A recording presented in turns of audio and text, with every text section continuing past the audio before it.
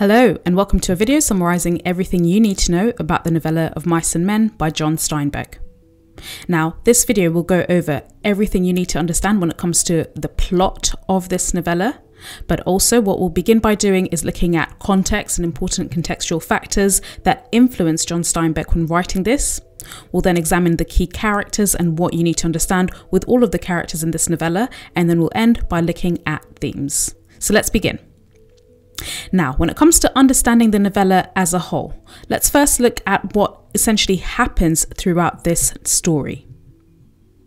Now, do bear in mind that this story takes place over 4 days, starting essentially on Thursday evening and ending on Sunday. Now, the story features two displaced migrant workers called George Milton and Lennie Small, so George and Lennie, and they move from place to place in California in search of work opportunities in the 1930s. Now, in the story, they find work on a ranch in a place called Soledad, and in Spanish this means solitude. Now, when they begin to work on the ranch, both George and Lennie meet other characters who emphasize the sense of loneliness and difficulty that accompanies life for migrant workers on a ranch, especially in 1930s America. Now, we learn that George is a small, intelligent man who looks after his friend who's much larger. However, Lennie has a learning disability. Now, Lennie's strength does become increasingly problematic. In fact, we do realize even from the opening of the story that they had to leave the previous work on another ranch as a result of Lennie's own uncontrollable strength. And this strength becomes increasingly problematic in this new ranch, and it becomes clear that he does not understand how much damage that he can cause. Now, George and Lennie meet many notable characters on the ranch. This includes the ranch owner, his conniving son Curley, his lustful and lascivious wife, known as Curley's wife, but also George and Lennie meet the most respected and revered ranch worker called Slim. Other notable characters in this story include Candy, the elderly ranch worker, Crooks, the only African-American worker who lives separately from the men, and CARLSON, who kills Candy's old but loyal dog.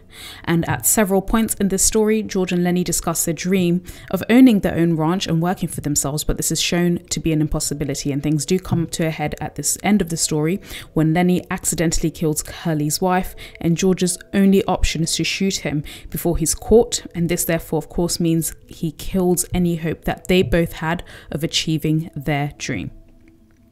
Now, when we're looking at this story, it's really important, especially when you are writing about this story, either for your coursework or exams, to understand the contextual factors that Steinbeck was influenced by, and of course even what he wants to illustrate through all of these key characters in the story. Now, of course, do bear in mind that this story was set in the 1930s America, and this was at the height of the Great Depression. Bear in mind that the Great Depression started, historically speaking, in 1929 as a result of the crash of Wall Street, which is basically America's financial district. Now, due to that crash and obviously the resultant economic depression, there was a Great Depression where lots of people lost jobs. A lot of jobs also, and employment was in very short supply. Now, one thing to bear in mind is that Steinbeck was born in Salinas in California, and this is a state where agriculture was the leading industry, and of course the state was also highly affected by the Great Depression. Now, conflict arose in Salinas in the early decades of the 20th century over the squeezing out of small family farms by large-scale commercial growers who employed cheap seasonal workers. Now, community structures deteriorated in where Steinbeck was born, and labour practices became really harsh and unfair. And of course, this is also even reflected in how George, Lennie and the ranch workers are treated. Now, in Salinas during Steinbeck's time, the civic instability destroyed the ideal of a good society which was shared democratically by all citizens. Now, also bear in mind, one of the things that Steinbeck really found influential in his writing is, as a result of him working on sugar ranches himself in the 1920s, this is of course before the 1930s depression, his experience on ranches and interacting with different laborers is one of the things that really gave him inspiration for the list of characters that he has written in Mice and Men. Now, of course, the novella itself was completed in 1937 during the Great Depression, which is a time of conflict between the American dream of capitalist land ownership and the unsteady economy. As I mentioned before, the Great Depression was triggered by the collapse of Wall Street in 1929. And of course, this also collapsed a lot of people's dreams of attaining land ownership and achieving the American dream. Now, in this story, Steinbeck does portray the social alienation of migrants like George and Lennie, and he dramatizes the struggle of working people who are striving to become independent landowners. By the late 1930s, as a result of the Great Depression, job security had reached its lowest ebb. So there were mechanical combines, which enabled, for example, 5 men to do the work of 300 people. And this produced over half of the nation's grain harvest in 1938. Now, this is a situation that's depicted in the novella, a social climate of irregular work for migrant workers, low wages, squalid living conditions reflected in the ranch, and also emotional deprivation shown through just how lonely a lot of ranch workers really are. Now, do bear in mind that when you're discussing Of Mice and Men in this context, remember that what this story is showing is this unhappy fraternity of would-be pioneers. So you've got the burly buckers, the buckhouse hand, the mule skinner, the seasonal drifters, and of course the lonely woman who's embodied in Curley's wife. And all of these people and all of these different characters on the ranch conflict with the ranch owner, his son, and the existing social structure. So do bear in mind that in this story, you witness 2 types of struggle. The first being the private local struggle of the California Valley. So 2 drifters trying to escape a cycle of depression by saving up for a small farm of their own. But the second struggle is the tragic public struggle of all places and times, where men were challenged to discover and maintain their humanity in the face of really difficult, overwhelming forces characterized by the Great Depression. Now, the second contextual factor to bear in mind which influenced Steinbeck is the Dust Bowl. Now, the Dust Bowl, which is also known as the Dirty 30s, was a period of severe dust storms that caused major ecological and agricultural damage to American and Canadian prairie lands in the 1930s. Now, the phenomenon of the Dust Bowl was caused by severe drought combined with the failure by many farmers to apply dryland farming methods to prevent wind erosion. So extensive deep ploughing of the virgin topsoil of the Great Plains in the preceding decades, so in the 1920s, had displaced a lot of the natural deep-rooted grass that normally kept the soil in place and trapped moisture even during periods of drought and high winds. Now, during the drought of the 1930s, because there were no natural anchors to keep the soil in place, a lot of the topsoil in these prairies dried, they turned into dust, and they blew away with the winds, causing this infamous Dust Bowl. And at times, the clouds in the sky became really, really black, reaching all the way to the East Coast cities like New York, Washington, D.C., and this is from the agricultural lands in the Midwest and the South, which is a huge kind of area to cover. Now, these immense dust storms, which were given names like black blizzards, black rollers, often reduced visibility to just a few feet or less. And the drought and erosion of the Dust Bowl affected 100 million acres, and it was centered on the panhandles of Texas, Oklahoma, and nearby sections of New Mexico, Colorado, and Kansas. Now, hundreds of thousands of people, as a result of this, as a result of the Dust Bowl, were forced to leave their farms. Many of these families, who are known as Okies, and because many came from Oklahoma, had to leave and migrate to places like California, where they found economic conditions really difficult. And this was even made worse because of the Great Depression. Okay, so Steinbeck really is using this context to illustrate, and especially in this story, just how grueling, challenging, and often unrewarding life was for migrant farmers. And just as George and Lennie had a dream of having a better life on their own farm, the Great Plains farmers who lived near the Dust Bowl and in the Dust Bowl dreamed of finding a better life in California when they had to leave their homes, but of course they never did. The other important contextual factor that influenced Steinbeck, and especially it influenced how he characterized and described Lennie's, or rather Curley's wife, is Hollywood. Now, the 1920s and 30s were a key era and a key period for cinema in America and the growth of the Hollywood film industry. And this machine was dominated at this time by big studios including Universal, Metro-Goldwyn-Mayer, and Paramount Films.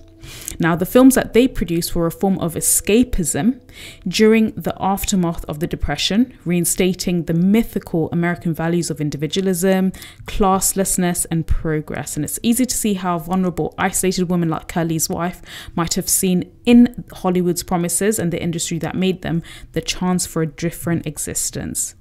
Now, one thing to remember with Hollywood is central to its success is the archetypal leading man and of course the leading lady. However, despite the promising fame and stardom, Hollywood had the capacity, which was really well known, to chew up and spit out a conveyor belt of actors and actresses chosen for the similarities to this conforming and very narrow ideal of physical appearance, such as being a beautiful leading man or beautiful leading lady. Now, female stars of the silver screen were idolized across America. For example, you only need to think of, for example, how Marilyn Monroe was idolized. However, they also did conversely set standards of beauty that were essentially unattainable to ordinary women. And it's those glamorous looks that Curley's wife is really desperate to believe that she has. Also, these Hollywood ladies did play femme fatales, and this is French for deadly women, and they were seen and depicted in Hollywood as seductresses. They were demonized and also feared for their allure. Of course, again, if you think about how Curley's wife is demonized, she's really characterized in the story as a femme fatale with other ranch workers.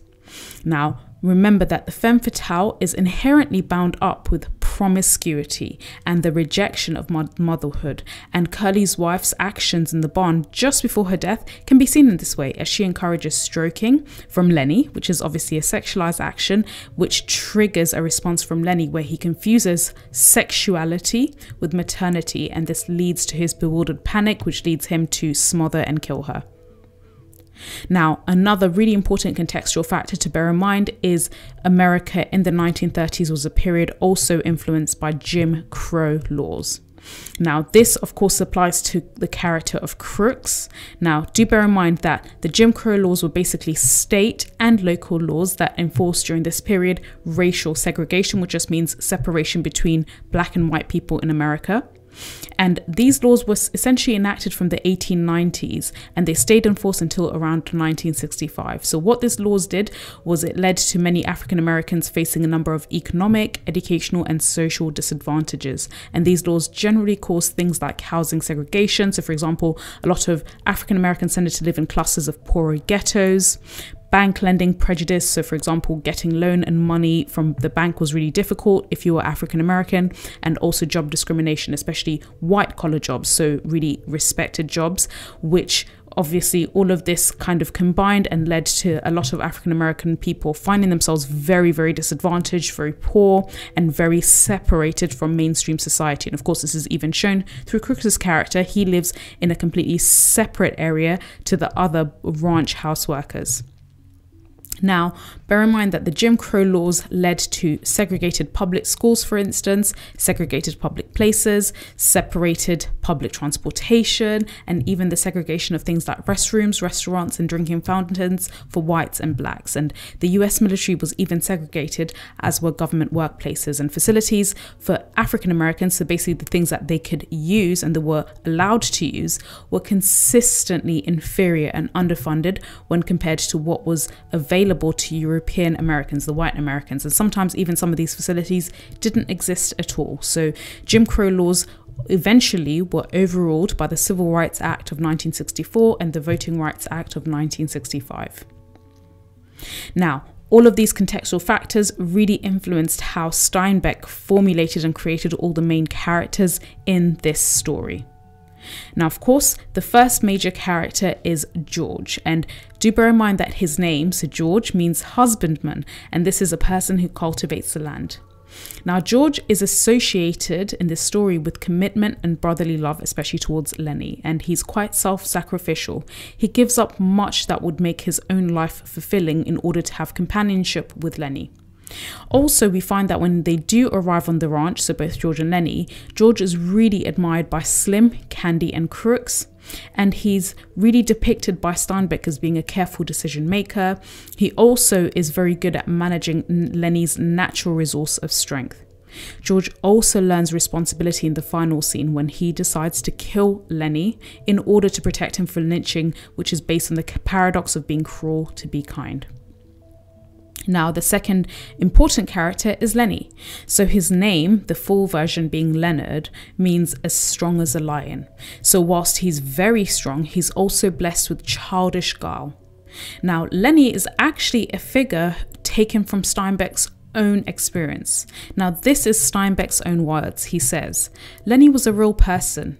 He's in an insane asylum in California. He killed a ranch foreman, got sore as the boss had fired his pal and struck a pitchfork right through his stomach." So do bear in mind that the character of Lennie is actually based on somebody that Steinbeck himself had met. Now, Lennie stands as a symbol of humankind's animal nature, yet he's also primitive, who responds by instinct and whose mind has really never learned how to control his body. However, Lennie is also depicted as a victim and a symbol of a world that's rarely fair, tolerant, or understanding towards weaker people like him.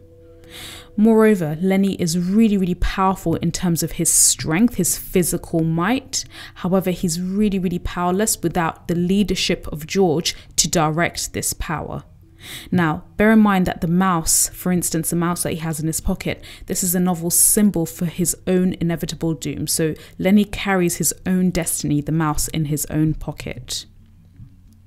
Now, the other character is that of Slim. So Slim is the mule driver and he's a permanent employee of the ranch. So he represents kind of employees and how they were treated, especially the strong employees before mechanization, mule drivers who were at the top of the social tree and they earned lots of good money on ranches. Now, Slim epitomizes fairness, sound judgment, and dignified acceptance, and he's really respected on the ranch by his peers and superiors. He also accepts and sanctions George and Lennie within the bunkhouse community, and he's really depicted by Steinbeck as being the conscience of the novel and the voice of truth. He also is one of the characters that understands that George probably did kill Lennie, but he didn't kill Lennie out of self-defense. He killed him perhaps maybe because he was protecting him. And at the close of the novel, Slim does abdicate the power that he has, being at the top of the ranch house hierarchy. Now, in contrast to Slim is Curley's character. So he's the boss's son, and he's really depicted as being a very hyper-masculine symbol of the hungry young generation of the 1930s. For example, he's an ex-lightweight boxer. Also, Curley is depicted as very insecure. He has a grudge against bigger, taller men than him. He almost has a Napoleonic complex. Curley is also ostracized from the ranch community because he represents white-collar power. Bear in mind that he is the boss's son, but he's also in a weird position because he's not the boss in his own right. However, he also realizes that he can't really garner the respect that he wishes. Moreover, Curley is rendered a laughingstock because of the actions of his own flirtatious wife, and so his short stature, as well as a glove full of Vaseline, just makes him a caricature to the other men. Moreover, Curley has an inability to create a meaningful relationship with his wife, which renders him part responsible for her death. Because he can't create a meaningful relationship with her, she seeks intimacy, she seeks connection with other men, and of course it's this kind of seeking for connection with Lennie that ultimately kills her, so he is indirectly responsible for her death. Now, of course, this leads to Curley's wife being the other important character.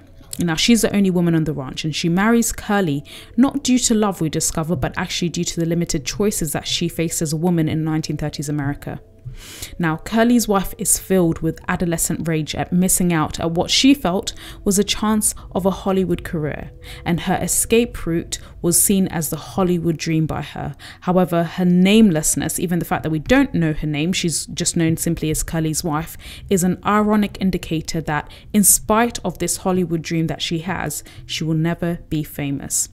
Moreover, in the story, she's presented consistently as a sexual commodity, and her overt sexuality is actually the opposite. It's an inversion of George's puritanical nature. That's why George never trusts her. Also, like Crooks, she is starved of companionship and she's starved of acceptance, and she stays consistently as an outsider. Moreover, bear in mind that Curley's wife, from a biblical perspective, fulfills the role of Eve in the Genesis story. She's a temptress, she's a femme fatale, the destroyer of paradise, the one who shatters the dream that George and Lennie have of attaining this American dream. Of course, the other isolated character is the only African-American man who's also disabled on the ranch, and this is Crooks. So he carries a double burden. Firstly, he's black, but also he's partially disabled. That's why he's called Crooks, because his back is crooked, bent. And he has this double burden in a society that's prejudiced against both. So Crooks really becomes this paradoxical figure that's conditioned by an environment of brokenness, cynicism, disillusionment, low self-esteem, and he also has a diminished status. Arguably, he probably occupies the lowest status on the ranch house community. Also, Crooks's response to how he's treated by other men is one almost of intellectualized fortitude and resilience, and he's part spokesman for Steinbeck. Moreover, symbolic objects in his place where he's staying characterize his world. For example, broken harnesses, split collars, medicine bottles, a tattered dictionary, a mauled civil code. All of these show his world and his brokenness. Of course, the other character is Candy. So he's a disabled swamper, and he's used as a scapegoat for the brutality of the ranch house community.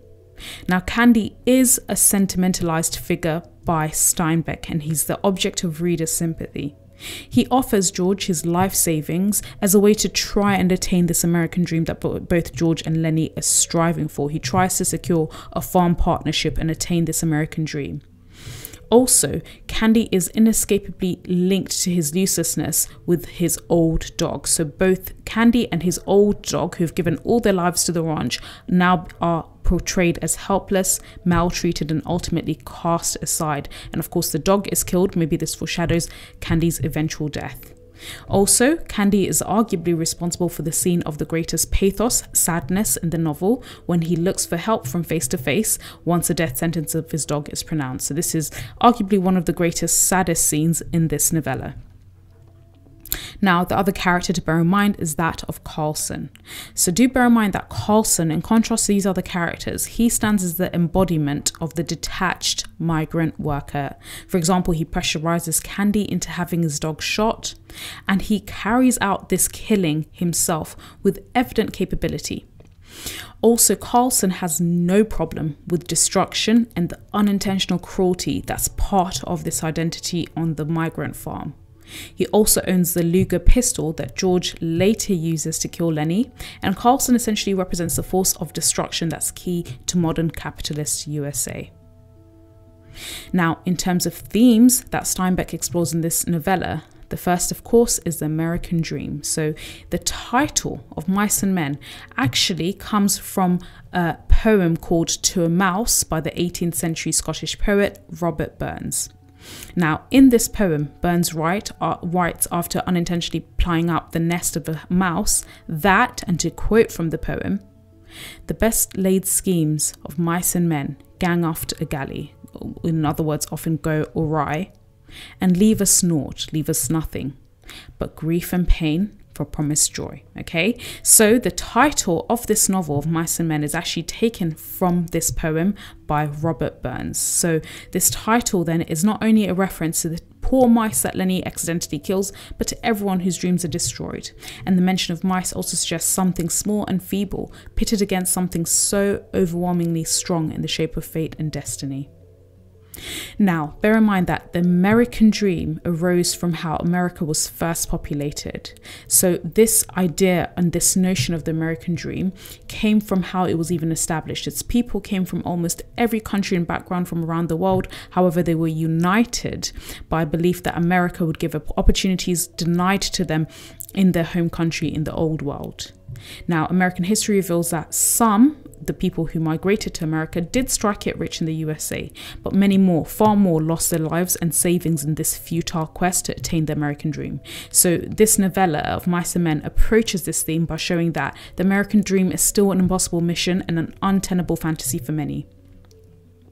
Now, if we think about the American dream as symbolized by this ranch that George and Lennie want to have, this coalition that they form, so George, Lennie, and ultimately Candy who comes in, this represents the American dream in its most fundamental state, capitalism in its purest form, because firstly, it shows this desire that George, Lennie, and Candy have to work for themselves and not for others. Secondly, it obviously shows a desire for material wealth and spiritual fulfillment. And thirdly, there's this desire centered on work, profit, and independence. Now, the Californian coastal valley where the action takes place in this story is the real setting. So it's a small, confined, quasi-primitive place, and it's a dream farm. And it's kind of recited by Lennie almost as this religious Garden of Eden. Now, even before the story begins, the description of the valley grove in chapter 1 suggests symbolically that paradise might actually already be spoiled. This Eden that George and Lennie strive to own might actually still be tainted already. Okay, so for example, this is illustrated when Lennie gulps the water from the narrow pool at the beginning in the first chapter, and George warns him, "I ain't sure that's good water." So if the land itself is poisoned from the start, if it's a poisoned chalice, then the idea of living off the fat of the land is similarly a poisoned fantasy. So even from the start, Steinbeck is showing this unattainability of this American dream. Now, many people who've read this and critics really see George's relationship with Lennie in contrasting ways. So for example, when it comes to attaining the American dream, George is a radical leader. He attempts to lead Lennie, a symbol of the masses, to a utopia, to owning this farm. Lennie, because he's too strong and untrustworthy, however, fails George, hence the utopia fails. The masses fail the leader. However, another way to see it is that George is just simply a worker trying to improve his lot in life by becoming a landowner, and this foolhardy ambition collapses in the vessel of destruction, which is Lennie is killed off, and George basically at the end of the story just ends up forming a new alliance with Slim, the adjusted worker who functions successfully within his class and accepts that the American dream is something that's unattainable. So there's two ways to really see the American dream and how it's depicted in this story. Now, another final way to see it, so this is from a psychoanalytical perspective, from a psychology perspective, if you see it in terms of the lens of a key psychologist called Carl Jung, Lennie could be considered as George's shadow self. So Lennie shadows his guardian figure, he imitates his actions in response to George's manipulation. However, the antagonistic aggressive forces within George's psychological framework are repressed, and instead he projects this onto Lennie, using Lennie as a scapegoat for his own fault. And this is George's fault that they are late for arriving at the ranch, but blame is assigned to the shadow self, which is Lennie. Okay, so that's another way to interpret this. Now, in this interpretation, in this psychology interpretation, Lennie's death stands for more than just simply a mercy killing, because Lennie is the embodiment of George's projected frustrations. The killing of Lennie is also a symbolic eradication of those qualities in himself that George despises, and it's a form of personal release. Now, the other important theme is this Darwinian idea of the survival of the fittest. Now, Steinbeck's principal aim is to show in this story that without the civilizing forces of companionship, we become almost like animals, feeding off others and spurning the weak, which is Charles Darwin's own concept of the survival of the fittest. And this partly explains the preponderance of animal imagery and symbolism in the text. So the story appears to be almost like a realist fable, where the weak animals die, rather than a traditional one in which humility generally gets the better of pride. And Steinbeck implicitly criticizes his capitalist society and the American dream culture, which cares little for society's weakest members. Now, Steinbeck's point is exemplified in the way that characters represent varying forms of prejudice. So there's physical disability, which is represented through Candy, gender, so which women face a lot of prejudice, shown in Curley's Wife, racial prejudice shown in Crooks, and mental disability prejudice shown in Lennie, and of course social class, which is emphasized through how Curley occupies a higher social status than the other men. So the story of Mice and Men is a story of the human potential to rise above the animal level to a finer spirit. However, this novella shows the power of a society formed by nature's lower forces and the power that this has to destroy this finer, fragile human aspiration. Now, if you look at Lennie, he's a large, simple-minded and clumsy character whose physical appearance is most like an animal.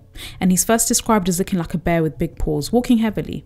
Now, Lennie's fawning approach to Crooks in the doorway of the black man's quarter is almost again like that of a shy dog who desperately wants to make friends with a hostile man. And at the end of the story, when George puts the gun behind his head to kill him, Lennie is identified with Candy's old dog, who's earlier been killed in a similar fashion. Now, in this story, those who display the basis elements of nature are Curley and CARLSON, who lack all sensitivity for those more helpless and weaker than they are. So CARLSON shows his animalistic nature by pushing Candy into allowing him to shoot his beloved old dog, whilst Curley is the epitome of man's lower nature. So Curley is driven to compete constantly. It's as if he lives in a world where the physically fit must survive, and as with the lower order animals, they must act only for self-gratification. So for example, he joins the ranch hands in visiting a brothel in the nearest town even though he's recently married. Now Candy, Curley's wife, and even for a brief moment CROOKS all also show a need to dream, which in this novel symbolizes reaching for something above one's brute nature, okay? Yet it's George and Lennie who best embody the finer spirit that aspires and sustains human connections. And it's been said that Lennie's obsession with mice and rabbits represents his yearning for human warmth, and of all characters in this story, only George and Lennie have a human bond that can be classified as being in the spirit of a family. Now, both Lennie and George travel together. They have a history, they have responsibility and a commitment to each other, and they need each other. And in the first scene, before they reach the ranch, George and Lennie reassure each other of their situation. So they say, we've got somebody to talk to that gives a damn about us. However, Candy, the old swamper, hopes to become part of this family, and we see their rise above animal nature, which is consistent with their rise above ego, gratification, and they try their best to soar above mere self for somebody else. And indeed, concern for the shared future rather than animalistic survival from one day to the next is illustrated, okay? So that's really it when it comes to understanding this story, when it comes to understanding the plot in a nutshell, the key characters, but also important elements to understand when it comes to contextual factors as well as themes. Do bear in mind that we do have an ultimate English GCSE course that goes into lots and lots of depth when it comes to memorizing and remembering this and indeed other plays and novels that you're studying for English literature, but also how to pass your English language exam. So do make sure you check out the link in this description box and sign up for this course. Thank you so much for listening.